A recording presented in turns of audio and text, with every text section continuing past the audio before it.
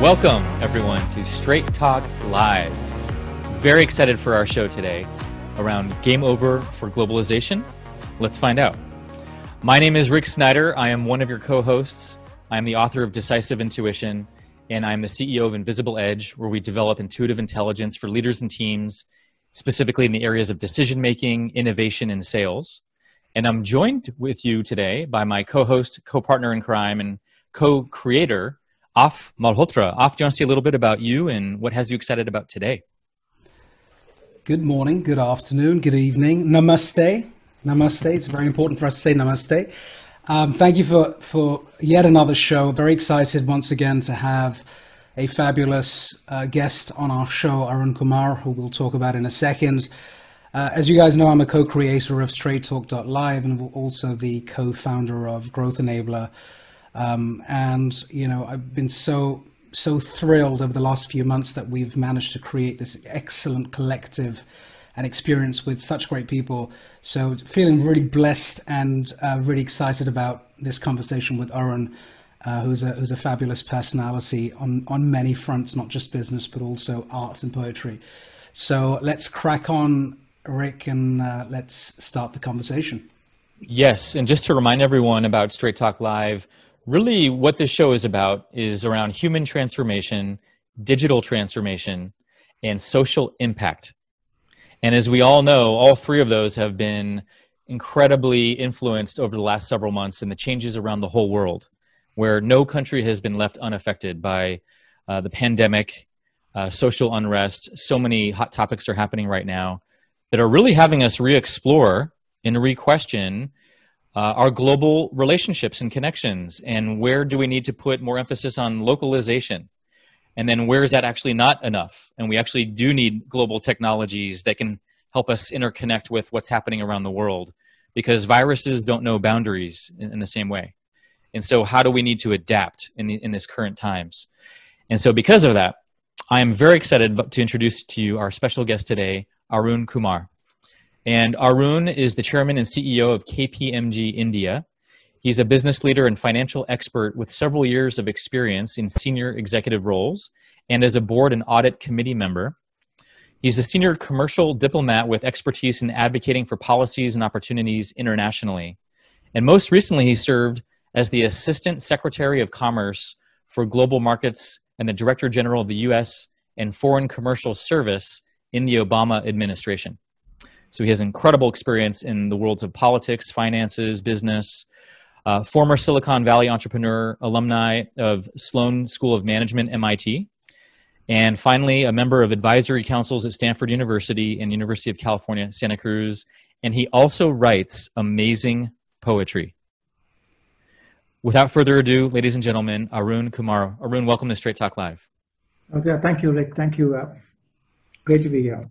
Great to have you here. And we want to just dive right in and pull on your expertise. Let's just start with, what are you seeing right now in Mumbai? Obviously, it's been a few months now after the pandemic. KPMG is intimately connected with so many businesses, so you really have your finger on the pulse of what's going on in so many different ways. I'd love to just start there. What are you seeing from where you're located here in Mumbai? Yeah, so like every other country in the world, India is hit by the pandemic. I have been locked down for almost 4 months now. At KPMG, we were actually one of the first firms to decide to have our folks work from home because we felt that the safety and well-being of our people come first. So very early in the game, we made arrangements for people to work from home.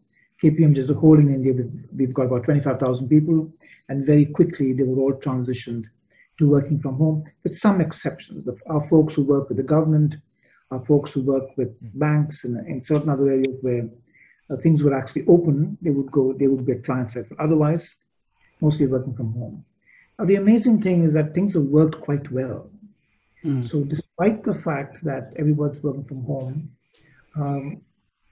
the amount of work that's been done has been significant, almost to the same level as this time last year when there was no pandemic, which is an amazing fact. I mean, really amazing. Who would have thought? However, that doesn't mean that's easy. it's hard. It's a new way of working. It's very intense. Working from home means actually less spare time, not more spare time. So all get scheduled in meetings, and you don't know the difference between Monday, Friday, Saturday, Sunday. They all seem to merge together, which actually is a challenge. We need to address that. We can't go on like this. We need to make sure that we put some boundaries around our own timings of our people. But that's what's been happening. I don't think I felt out of touch with the world. I'm very much in touch with the world. In fact, today happens to be my wife's birthday, and we had a Zoom party with friends in California this morning, and a Zoom party with my sons and their families on the East Coast late last night. So in a strange way, we are connected. We are seeing each other, but not physically. But we're probably seeing each other more than we would be seeing each other in normal times, because you don't get on video calls most of the time. So it's interesting how at one level there's more connection, at the other level there's more distance. It's also not easy to travel because the airlines are not back up, with some exceptions. So things are difficult in some ways, and in some ways connectivity is increased. So it's a mix of isolation and the opposite, connection. It's interesting because if you think of, you talked about a really important point, which is quite fascinating. On the one hand, we're doing this right now, and we're in 3 continents. You're in Mumbai, Rick's in San Diego, I am in London, United Kingdom, and we're in 3 continents, and we're chatting, we're socializing, we're cross-pollinating, we're learning from each other, and in a weird sort of way, this is what you would describe, or you'd imagine globalization to be, where people from different parts of the world have found a reason to talk to one another. It could be a debate, it could be a discussion, it could be trade, it could be investment, it could be innovation. But we're still doing it, which now brings me to the other point.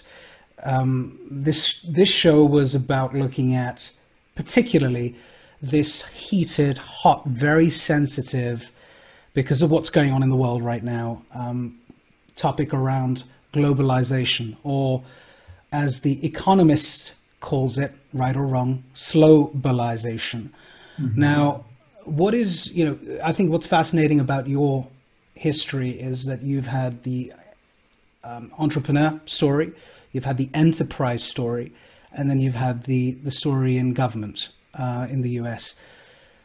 When you combine all of those experiences, trade relations, the way the world works in its own peculiar ways, the way trade works or doesn't sometimes, and then you look at where the world is today, tell us a little bit about more your personal view on what is your intuitive self telling you, what's going to happen to the model of globalization as we knew it, not 4 months ago, because I do think that globalization has been taking some body blows for a long time, after the crash, in the financial crash, and then of course the Sino-American tensions, which has now been exacerbated.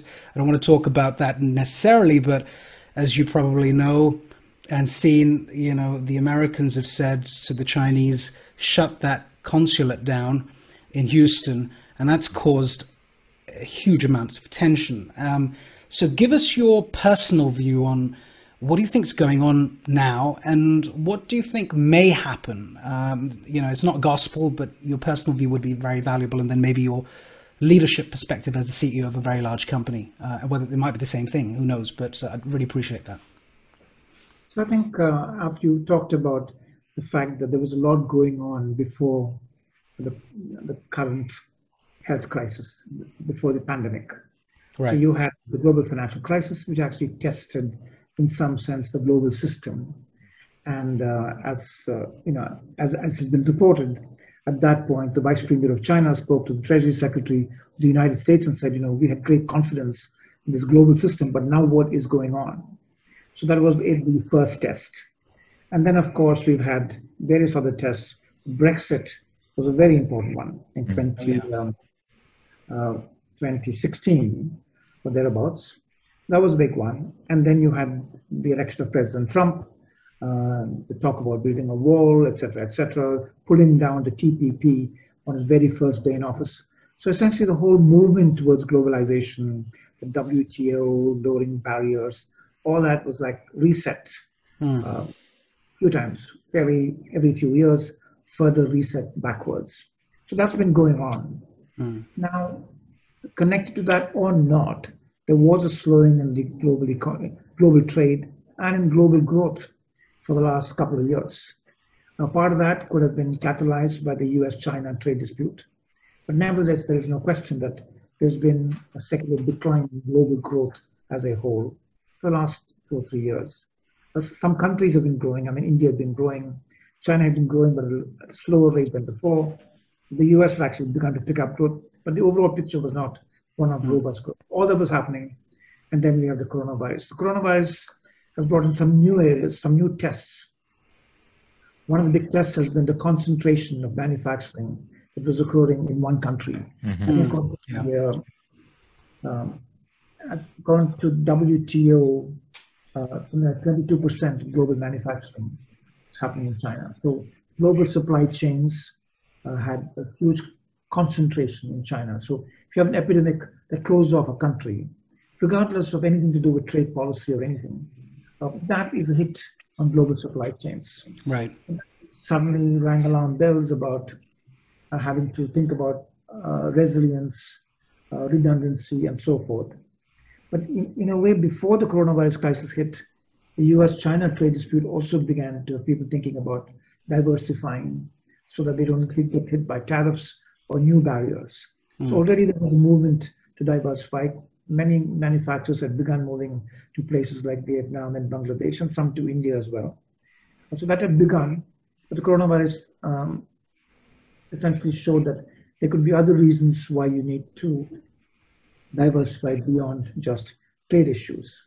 Right. It's all that.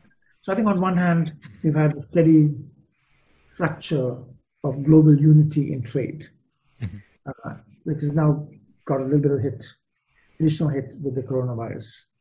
But however, the coronavirus thing has told us some other things. It's told us that we can be connected more globally. So as I said, physically we might be apart, like what we're doing now. There's a lot more global connection. So while Zoom had like 20 million users in January, they have 200 million people using it now. Right. The whole speed of globalization, people say, like a decade of digital globalization has occurred in 4 months. Right. So it's something connected. So it's connecting more casually. Where in the past you would wait for a visit, to have a conversation. Now you do a Teams call and talking to people around the world all the time. So in that sense, you've got this 2 things happening. Yeah. More conversations, more connections on the one hand, and physical issues of movement and supply chains, etc. on the other. So overall, I think it's a mixed picture. But my own sense is that we'll come out of it eventually with a more globally integrated system. Why? Because economics dictates that. I mean, the whole law of comparative advantages, that it makes sense to have countries specialize in what they're good at and benefit from each other's specialization. I don't think that's going to go away. There will be some understanding that a black swan event can occur, like occurred now, and therefore you may need to have some extra strategic reserves or some extra capacity somewhere else, have some redundancy in supply chains. I think all that's going to happen. Overall, my feeling is that once we're over this, we will get back on a track, because that's good for economics. Exports is really important to many, many countries, including the United States, and China, India, because exports creates markets larger than the domestic market, which means that you can employ more people to do things and services for consumers elsewhere. So it's important for employment, economic growth. Exports is very important for economic growth and employment. So everybody is vested in having more exports, having more trade. So I'm an optimist. I don't think you can stop the growth, the trend of increasing globalization. It could take a pause right now.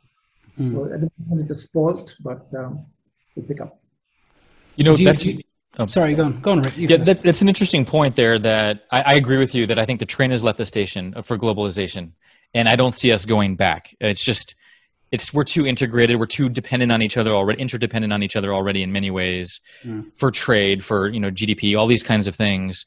I don't see how it could go back. And I think the pandemic has also exposed where there's some real tensions, where there are some supply chain breakdowns, where we're realizing, as you said, wow, all of our medicine is made in China, and then what do we do when we can't get that? And we're in a very vulnerable place, for example, in the US in that way. And there's many examples of this. And so this tension around the more we are moving toward globalization, there's also a movement to dig in our heels around localization and regionalization and nationalism even as well. And we're seeing that on the rise also. So how do you make sense of that? Where does localization, regionalization play a role in a global world? Because I still think that that's going to be incredibly important with physicality, food resources, et cetera, et cetera. How do you see that relationship moving forward? I think both localization and regionalization have major roles to play, especially when they're aided by technology. So, for example, with robotics, and you can actually supplant a lot of labor. So if you went out for labor costs, you could bring them back home or near home. May not be back to Detroit, maybe to Mexico. So you could find a way of a balance there, merging technology with labor costs. So I think that was an argument for localization and regionalization. Then the other arguments for localization to cater to local tastes, etc. So I think there will be a role for localization and regionalization, because that's one way to hedge one's bets, to have that redundancy and that resilience. So I would certainly expect to see more of that happening. That would have good economic logic to doing that. But it's also down to the dependency. I mean, I heard in one of the webinars, I think it was yours on KPMG, where there was this piece around supply chain dependency, where the PPE equipment, or the gowns, or the textile material for the medical gowns was coming out of Wuhan, and of course everything stopped. And it's quite a bizarre experience where, if I'm a consumer, let's go back to I'm a citizen of a country, and my well-being or my health and my safety is governed by a supplier in another country who decides to shut shop, where am I left? So there's a sense of vulnerability that nations have almost put themselves into by being solely dependent on one country, China being the global supplier for just about everyone out there. Funny enough, there was a friend of mine in India, when recently Prime Minister Modi announced that 88 apps will be shut down, the Chinese apps, which is fine. There will be loads of reasons for it, and that's a slightly different discussion. But this particular person said to me, that's it. Or you need to follow suit. And I said, well, firstly, I'm in London, but I don't really need to. He said, well, that's it. I no more China stuff for me. I said, well, you might as well throw your sofa out, your television, that mobile phone of yours, and everything else that goes with it. So I think that is the situation we're in. I speak from the UK standpoint. I think one of the challenges we're facing, and I love your input here, Arun, the US is a similar story, but at a much larger scale. One of the challenges we're facing in the United Kingdom is that a lot of the manufacturing, the biotech side of our world, we've either shut down, slowed down, outsourced to other countries a long while back, and now wanting to bring that back home, which is not impossible. It is possible to do over a decade or so. But there's one piece around skills and employment which keeps kind of bugging us, where the average person says, this is all great at a very macro level, Af, Arun, Rick, but actually, what about jobs? I've been trained in one way of doing something. Are you saying, and I'm 45 or 47, not saying older people can't change, but I've been doing this for a long time as opposed to a younger person who's new to the industry or their career. What do you expect me to do? If you're creating new jobs and new opportunities, what is the responsibility of the government? So, it's interesting because India is in a very different space, but I'd love your view on, because you're running a large organization with a lot of people, high volume of people and very smart people in India. How do you look at this in two ways? One is, what would you say to a government leader around managing the next decade around employment and skills? That's the first piece. The second is KPMG and how you're doing it at KPMG. How are you planning ahead to help your people become more upskilled and grow and thrive? So there are many, many parts to Sure. the various issues you just raised. First, I want to say is that we also should not overreact to this concentration. So yes, PPE equipment is being made in China, but frankly, you can quickly make it somewhere else, and the world is doing that. Mm-hmm. So, I think that we've got to be a bit mindful that we don't go overboard. And sometimes it may not even be about whether it's in one country. It's a large country, you can make it in some other city in that country. So if you're a corporation sourcing things, you need to make sure that you have redundancy within a country, across the world. I just feel that to move to a point saying that we have to make everything that is strategic may not be necessarily the right answer. Right. Maybe other countries that could supply to. So I would just caution against overreacting to this. Because you see, the world has reacted today in a good way, and these things are being made in many, many countries now. So that's the first thing I would say. Second, I'd say that there are some areas where I think it's important for research and development to be a key part of any country's strategy. So I think over the years, the Western countries have downplayed research and development, especially the pre-commercial research and development. Now, China, on the other hand, is now beginning to invest heavily in artificial intelligence and so on. The internet, where did that come from? It came from government-funded technology. DARPA. A lot of the technologies we use today all came originally out of US government investments. I think there's a role for governments, whether it's the US, UK, India, any country, to spend a certain amount of money on that advanced research and development that will provide the products and services of the future, which leads to the skills question. The really skills is, how do you have the skills of the future? The skills are going to change over our lifetime. Things are going to change so fast that you need to learn new skills. So how do we have the skills of the future? And I actually think it needs to start with thinking about investing deeply in research and development, creating that culture of innovation coming from research and development, research then becoming products, and so on and so forth. So one should really say is that thinking deeply about research and development and the ecosystem around research and development is really important. And that's worked well in so many countries. Wherever they've done it, wherever countries have done that, it's worked out. In terms of skills, I think it's really a question of having the ability to work with industry. I think government has to work with industry to understand what are the skills that industry needs. Right. Because it's changing so rapidly. It's got to be a lot more industry, academia, collaboration in developing the new skills that are needed. And finally, in terms of what we are doing at KPMG, we are very big on learning and development. Our business is one of taking advantage of disruptions and changes that occur. So if we need to be ahead of the curve in knowing about those disruptions and how they change lives, or change business. So we are very invested in learning and development all the time. I have a related question to that, or when you're talking about upskilling and getting ready for the future, let's focus a little bit more on leadership in particular. We had this great guest several episodes ago, Lisa Dion, who talks about how when there's chaos or crisis, a whole team or a whole atmosphere will look to the leader to regulate their own nervous system. So if the leader's nervous system is calm, cool, collected, that's going to impact everybody else. But if the leader is frenetic, coming from overwhelm and stress and chaos, then that's going to also bleed into the team and the company culture as well. And then everyone's going to look for somewhere else to ground and regulate themselves.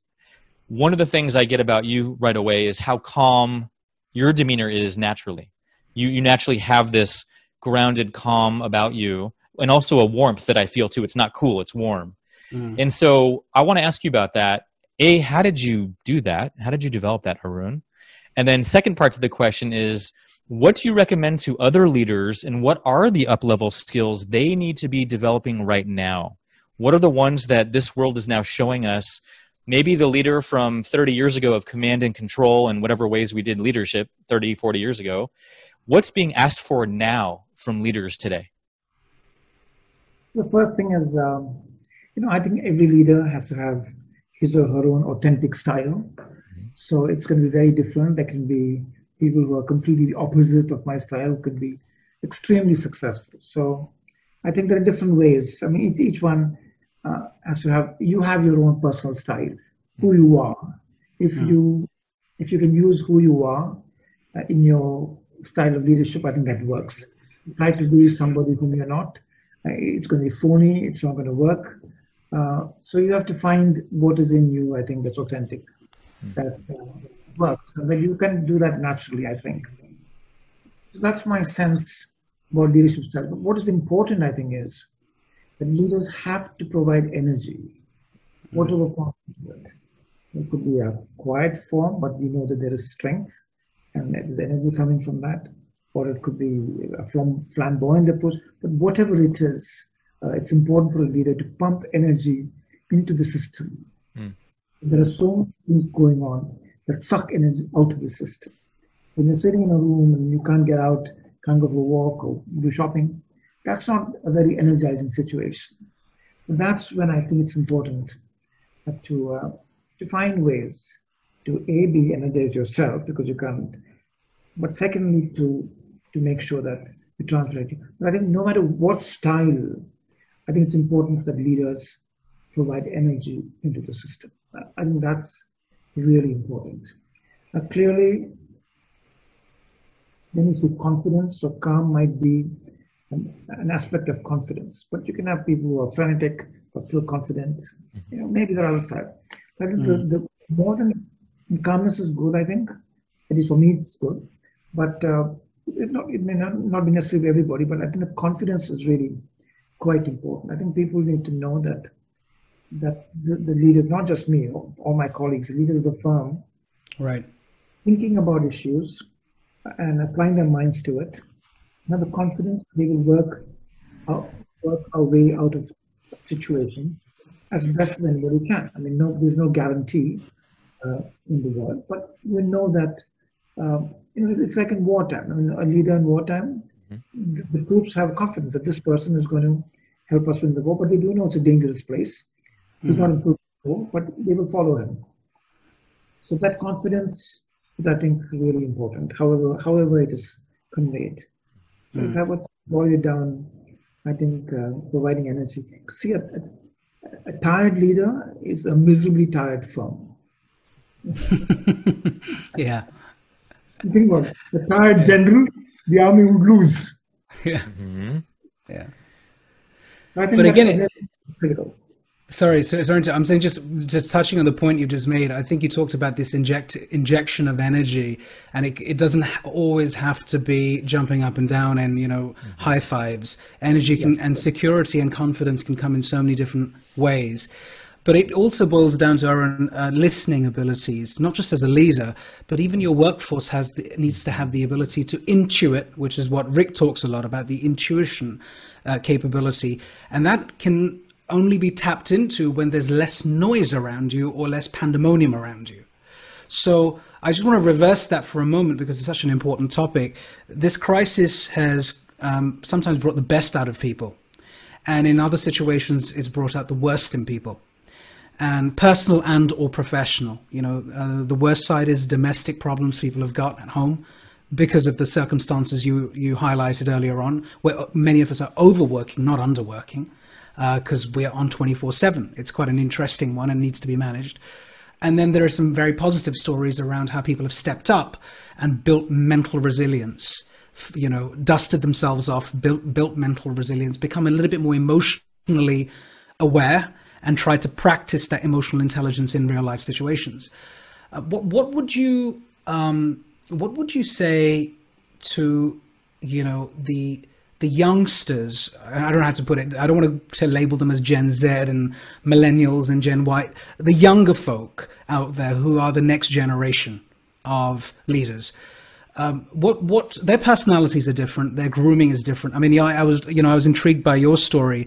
It caught my attention when you talked about your early career where you worked for Ratan Tata, who is an inspiring leader, and you're a young recruit and you made some sort of a faux pas, an error or whatever, and you thought, oh my God, this guy's going to fire the heck out of me. But in fact, he said, I can trust you to be honest. And so that quality of leadership instills faith, trust, confidence. You learn from those leaders. So, unfortunately, there is a vacuum of great leaders in the world. We know that. If we were all great leaders, the world would be in a different place, and you need that yin and yang. What would you say to the young folk who are entering this new reality, who might become leaders now or many years down the line, either professionally or personally? Some people are leaders at home. There's turmoil at home. Someone's passed away, unfortunately. You have to step up. And that is leadership in its own way. But what are your messages? I mean, you have a family as well, of course. What is the guidance that you would give to these younger people who are thinking about my future? What's going to happen to me? What's my employment status like? What are those personal words you want to share with them? So let me come to that, but pick up on something you said a bit earlier. Sure. It's about listening. I think listening is a really important aspect important for leaders and for people building their career, like the young people you're talking about. I think listening is incredibly important.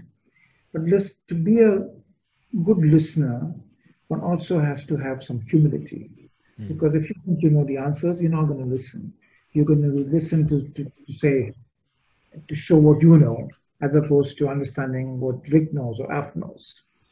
So I think listening, and more in the world that we live in today, which is much less hierarchical, where young people, whatever generation you call them, they come out quite confident and actually knowing a lot more than previous generations knew at their age. Their technical competence, their knowledge, far surpasses what certainly I knew at that age. So they come with that, and I think it's important for them to really listen, to have the humility to learn from others. So I think that's a really important one. And you mentioned Mr. Tata. I mean, he is that way. He is essentially a humble person, and I think that's one of his outstanding qualities. But for young people today, I think the world is wide open. It's going to be a challenging world for the next few years, probably. But with new technologies, new opportunities, with the fact that it's going to be a global world again, I think the world hasn't seen this kind of prosperity for many hundreds of years, and I don't think it's going to stop now. But we need to, however, be careful about some topics like inequality. One of the things I'm really worried about is that with this crisis, will inequality be exacerbated? Right. So if governments and societies and businesses don't attend to the topic of inequality, then our young people are going to see the brunt of it, because we'll have a less happy world. But generally, I'm a big optimist for the coming generations. Just have to look past this year. This year is a tough year, but look forward. And let me ask you this: if we go back to social impact and geography for a moment, how do you see the winds blowing the sandcastles around our geography these days? Where, a lot of times we see people now more feeling more allegiance to their company they work for. If it's like one of the tech titans, for example, where they feel more taken care of immediately around visa issues or getting immediate support for their family or travel in an emergency, where the government would take a lot longer in many ways to act or help out some of those employees, for example, versus citizens. What are you seeing as far as geography in terms of technology, just in terms of how everything is moving so fast now? How do you see that shifting our allegiances and our identifications? I'd love for you to speak on that. I think on companies, the sense that most people have is that the old allegiances of staying with one company forever is going away, because the economy is changing, the gig approach to working is coming up, and now with COVID, we can work remotely. We don't have to go to this big city and work in those big headquarters. You can work somewhere else. So I think that the allegiance to companies might actually fray, which is a challenge for organizations. So what do organizations need to do to capture and keep that allegiance? And I think that goes back to having a higher purpose, having a culture that holds people. A culture where people say, well, this is the place where I'm happy. This is a place that with whose values I'm in sync. So I think the importance of culture and values is going to only increase, and that's the reason why people go to work in some place. Eventually, in a free market, people get paid more or less the same, for the same kind of work. So that's not the differentiator. It's a very short-term differentiator. The longer term is going to be the culture. Is it a place where people feel they can grow and learn, and they don't need to look elsewhere? So I think the onus is on companies and not on the people. It's companies to make sure that they create the culture and they create the environment and they create resources for people to really grow, succeed, and feel they're doing something that is meaningful. And that's the whole idea of a higher purpose. That is really, really important. I think it's important for all of us. We wouldn't want to be what we're doing, do what we're doing, just for the sake of earning a livelihood. So I think that's important. What countries, my sense is that it's a long time since there have been any major wars. I mean, wars have, often promoted kind of strong national feelings. The world was moving to a place where there have been fewer and fewer wars. There's more comfort with global interchange. And I think that's going to come back. And I don't think, personally, I'd be surprised if the world had the bad sense to get into a major war. I think that those days are over. I think there are enough systems and people to be able to work things out.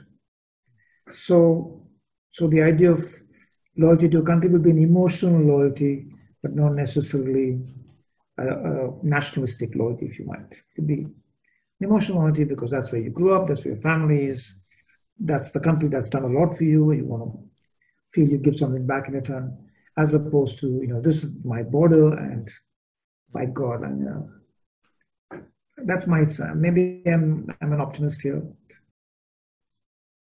There will always be some real politics. There will, I don't want to underestimate the role of some real politics. There will be some countries, whenever there's power, people are testing each other. So we will see the testing. The question is, how will that testing be resolved? Will it be resolved through violent wars, or will it be resolved peacefully? My sense will be the latter. I wanted to touch on, and by the way, for those who are listening in on the various social media channels and on Zoom, because we have a ton who've signed in through Facebook and other channels, feel free to ask us questions. We've got Denise who's monitoring the questions, and we'll more than happily share them with Arun. So as they come in, Arun, I had a question specifically around, of course, the country that you're based in right now, which is India. And it's of course a huge land with immense opportunity, and there are a lot of interesting things going on in India right now. Some slightly worrying things with China, and other things that we're very hopeful about, like Startup India, the young people and their talent, the drive for change in the country, and it's a big nation with a lot of incredible people and opportunities. Where do you see, let's talk, you can talk about it at India at large, or you can focus specifically on KPMG if you wish. So where do you see India's biggest competitive advantage coming from in the next 5 years? What can India do as a nation to cement itself and put a stake in the ground? Let's not talk about what the political aspects. Let's imagine it's going really well and everything's falling into place. Why are you hopeful for India? Why are you so bullish on India? Because I guess you are in India as a leader running KPMG. So I'd love your view on that, please. I think that the talent of India's people and the aspirations of India's people. So we've got a tremendous amount of talent and a tremendous amount of aspirations. And aspirations provide a lot of energy.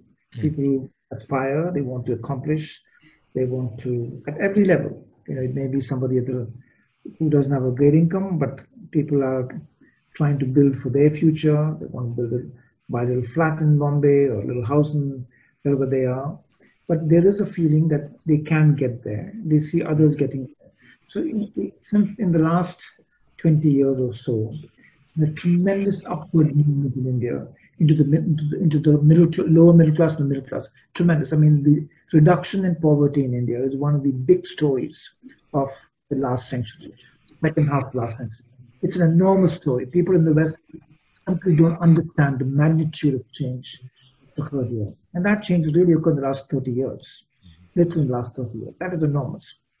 I mean, China had a similar change. In China, I think since about 1976, they started about 12 or 15 years before India did. But they had an even more dramatic change. So that is a big change. And I think that this is just the beginning. So if you think about what you see in China today, 20 years from now, that's what you're going to see in India. So in Mumbai will be like Shanghai 15 or 20 years from now. It's already on a path to get there. That is the change we're saying. It is inexorable change. It's going to happen. And that is what is so attractive about India. Politically, I think India's got a very strong democratic system. I think, and this is why I don't worry about a big war with anybody, because I think that we have leadership that can deal with complicated issues in a sensible way. And that is really because of a very strongly built democratic system that we can all be confident about. And I guess technology goes without saying is kind of the cornerstone that has given a lot of young people in India the opportunity to dream and to aspire and to succeed. Technology and a fair amount of reforms that are happening. So, for example, in 1990, there was a big 1991 or so, the opening of the Indian economy was a very big reform. Right? Allowing more foreign direct investment to come in is a big reform. Just over the last 2 or 3 weeks, we had Google and Facebook make enormous investments here.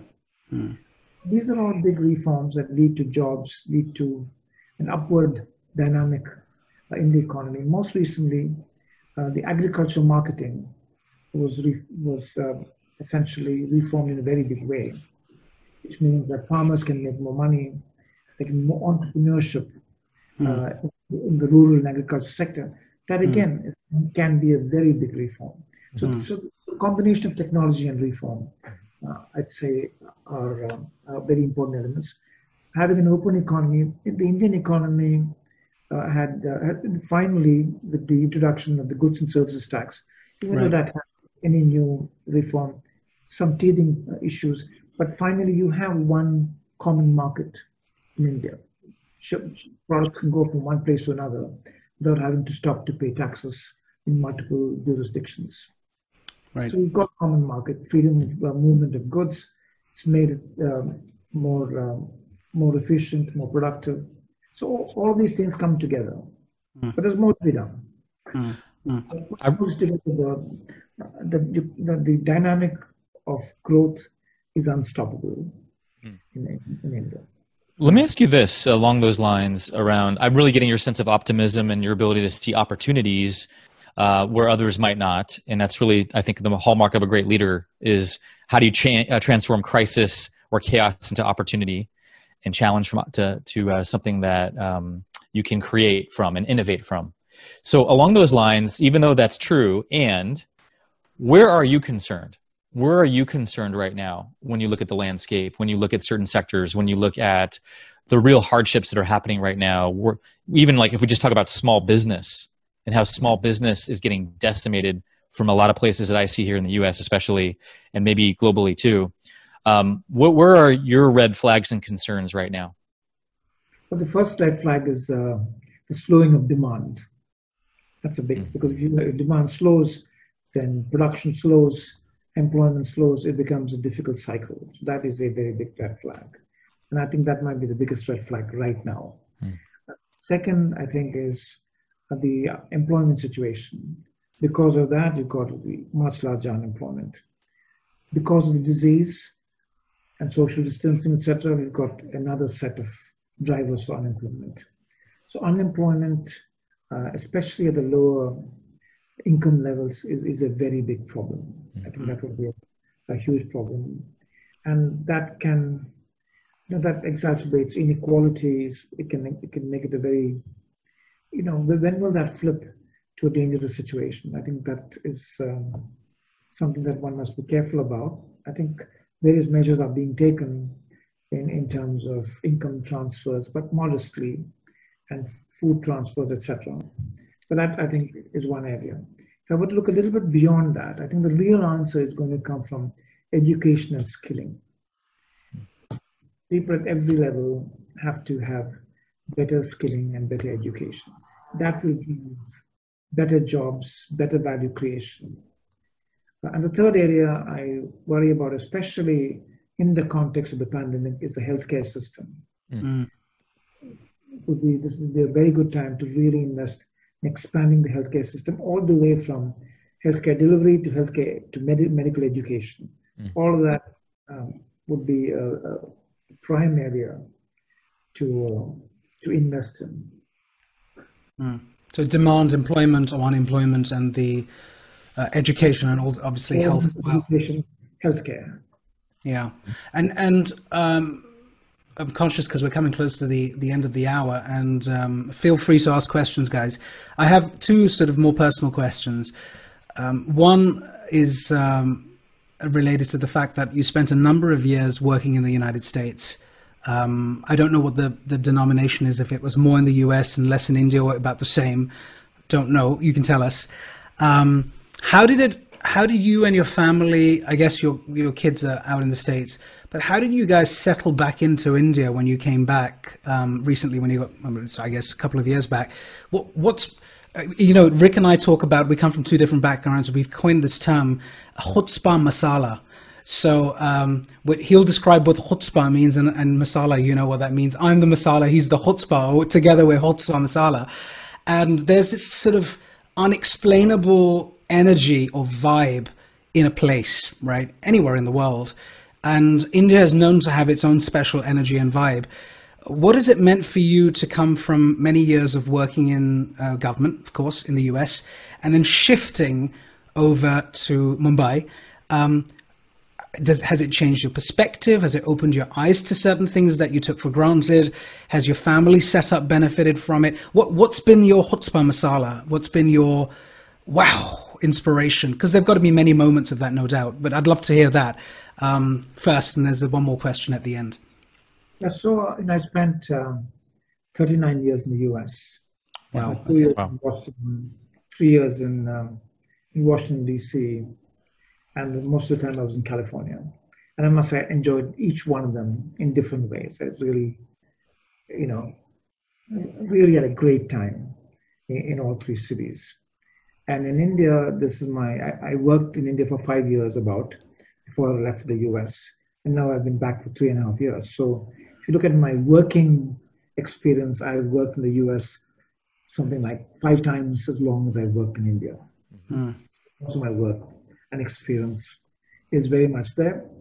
And luckily in Silicon Valley, which is just such an exciting place, innovation. And then Washington, D.C., working in the Obama administration was another tremendous experience. And there I fortunately, had a very global role, traveling to some 40 countries, engaging with so many different governments. So, all great. And then in India now, I'm here, and it's a very different experience. What's exciting about India is what I just talked about, the fact that this is a country and the firm that I lead is full of talent. I mean, a lot of energy, a lot of talent, sheer brights in terms of ways to do things. So the quality of people I work with is just extremely inspiring. And not just the senior people, the junior people, and everybody. People are full of ideas, full of energy, full of aspiration in a very, very good way. So that definitely is it's never a dull day in terms of the energy you get from such smart people. So that's what, and that actually represents the country too. As I said, India is full of people with talent and aspiration. Talent can be different forms. It doesn't have to be technical talent. It could just be people doing very ordinary jobs, but they want to do it well and they want to get ahead. Because they want to get ahead, they try to do. I mean, in Bombay, you find people, People who work at your home might be working at three other homes and actually putting together a fairly nice income. So they have that drive to get ahead. I find that extremely valuable. And the drive to get ahead leads to them taking care of their children, making sure their children get good education. So that next generation is going to be at a different level. Overall, very positive direction here. Beautiful. And my final one, and then Rick, you can wrap things up, mate. Relates to regulating yourself. And I love the fact that you're an artist and you're a poet, and you've invested a lot of your life in something you really care about, and it's your passion. It's been passed down to you perhaps from your father or people in your family, and you've cultivated it, and it's very important to have. And the sort of point I'm making here is for all listeners and anyone who gets an opportunity to listen to this. I think it's very important to have something in your life that regulates you, that creates a sense of emotion or energy, or almost a meditative form of whatever it may be. I'm a musician, so I revert to my tabla, which is the Indian drums, for those of you who don't know what it is. And that's my way of regulating. I have it in my office, in fact. So I finish this and I think I've got to go jam for 15 minutes. And then I have my jam, and it's really, really given me that sense of balance and peace. How has that helped you in really difficult times? I don't mean it's your sort of walking stick in any way. I just mean, how has being a poet, has that form or that personal aspect of your life helped you to regulate, helped you to stay cool and calm and relaxed? And to what extent, and what would you say to other people who have some gifts and talents, but sometimes you get so busy in life, you're like, well, I'm not getting paid for that stuff. I've got to focus on the things that are paying the bills or putting food on the table. So I just want to close off with your relationship with poetry, your relationship with that side of your life, as a form of inspiration for listeners, and then I'll pass it on to Rick to wrap things up. Well, I don't think of poetry in that way. I mean, I think of poetry as, for me, as a means of observation and description. So if I'm in a meeting or if I'm in some activity of some kind, on one level, I'm participating in that activity. On another level, it's almost like I have a camera where I'm taking a picture. When you take a picture, you have a different entity created than when you're seeing with your eyes. The same way, I may be observing things at a different level. So I may be in a meeting at two different levels. One is the business level, and the other is watching level. And that is interesting. It doesn't always happen, by the way.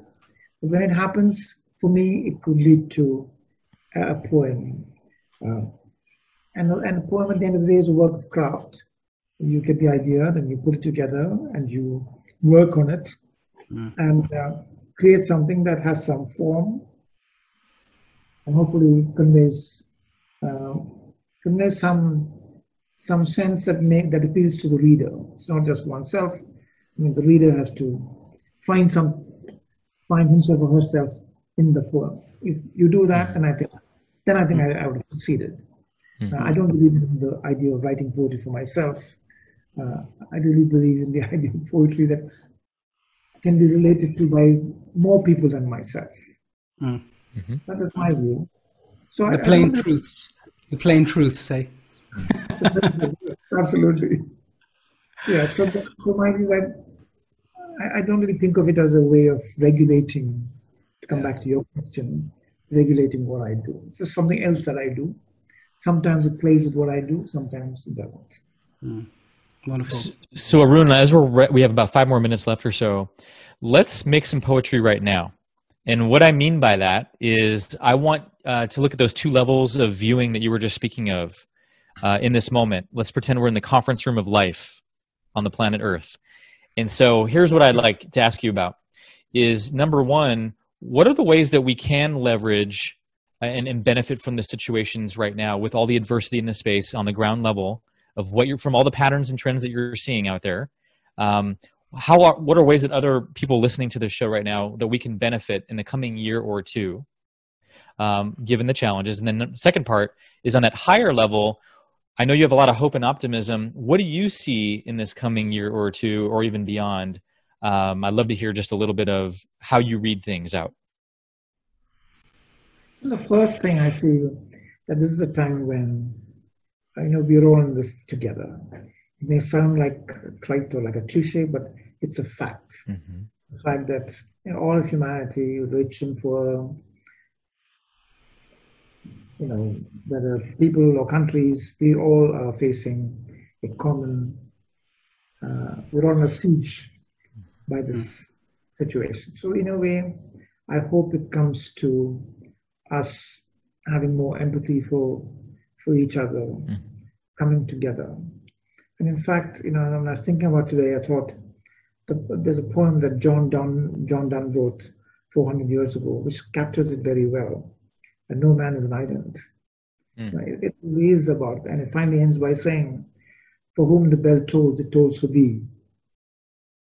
So this, this predicament that we're in is a common predicament for everybody. So I hope that we feel that about each other as human beings and humanity as a whole. So that would be the good thing that can come out of this. There is a lot more caring that occurs from this, and there's a lot more unity that occurs from this. In that poem, it also says, "No man is an island entire of itself, that you're part of the main." So we're all part of one. I think if we can come to that consciousness, that would be great. I think it's an opportunity for global leaders to bring about that consciousness. Unfortunately, that is not happening. This is the time for them to all get together and say, how are we going to lift humanity out of this together? And that is an opportunity that is just being missed totally. And of course, we can guess where that miss is coming from, where the natural leadership should have come from, and it's not coming. So that is one. But going back to the more mundane, like what's going to happen, I think we have to work our way through this. So I was talking to some senior colleagues in the US just a couple of hours ago, and they were saying that some of the largest banks in the US are saying that they don't see this changing much through the end of this year, through December. They don't see people just getting back to work. Some others are saying maybe it's not December, maybe it's February. We all know we have to wait for a vaccine or some very solid therapy, cure that can help reverse this. And various predictions of when a vaccine will come, all the way from as early as November through the middle of next year or end of next year. Again, it's completely stochastic. We don't really know that vaccines will work consistently. So we have to wait and see. But my guess is we've got to hunker down for at least the rest of this year, maybe part of next year, and work through it. And so just to wrap up that thought is what an opportunity to get more connected to our passions, what's meaningful, the art that we wield out in the world or even in our homes, whether it's music or poetry or connecting with friends that we haven't spoken with in a while. Just really those simple pleasures that really bring us more life. And what an opportunity to get to tap into that when we don't have the same old busyness distractions of travel and all the things that we did before. There's wisdom in stillness. That's right. Yet are we practicing our stillness? That's still for me a challenge, is even though I'm alone and I have that opportunity, do I actually allow myself to even get still and not distracted by the internet of things and all kinds of stuff? So really appreciate, Rick, I want to say one thing, mate. It's very important. My nephew asked me a question the other day. He was saying something and he said, so what's this? So uncle, you're saying, so this AI stuff that you're doing, he said, what's the difference between AI and human beings? What's in one word? So I thought, that's a good question, really, in one word. I said, okay, love. And he said, okay. I said, that's it, buddy, love. So, I said, we can love, they can't as yet. So, I think that's the best way of conveying that. But what a wonderful session today, right, Rick, with Arun. And Arun, thank you so much. You've been absolutely fantastic. What a poignant and profound dialogue, and things for us to think about. And I like the last bit in particular around the sense of caring and togetherness. And together we have to take humanity out of this situation, or pull us out of this tough situation. It's like someone giving you a hand and pulling you out. We've got to learn from that, I think, all of us. And so Rick, over to you. Close it off, man. Yeah, I want to thank you also, Arun, for your generosity of time and a lot of your wisdom you were sharing throughout the episode. And it's just so great to see, leaders of major organizations that have this kind of your mentality, that you're representing a lot of what the world needs more of, in my opinion, in terms of leadership and the care for humanity. So thank you for all that you bring and do, and for being on our show today. I hope, and then I also just want to make a quick announcement for our next week. Here we go. Is we're going to be going live same time, same channel next week. We're going to be talking to Suresh he's the COO of TSB Bank, on how to lead courageous conversations that compel action. And this man is very knowledgeable in that area. So tune in next week. Thank you again. And lastly, Arun, how can people find out about you if they want to learn more about your work, what you're up to today? Where's the best place to find out about you? Well, I have a website, arunmkumar.com, which has a number of my writings and talks, etc. So arunmkumar.com. Okay, or your LinkedIn page will also give some good information. Yep. Okay, yeah, excellent. or Google. For those of you who haven't heard of Google, go out there and do that. But thank you again so much. And do you have any final words for our audience before we depart today? No, I'd say, Vic and I, it's really great to chat with you. I really enjoyed the conversation. So thank you for having me. Namaste, namaskar. All the best. Thank you. Goodbye, everyone.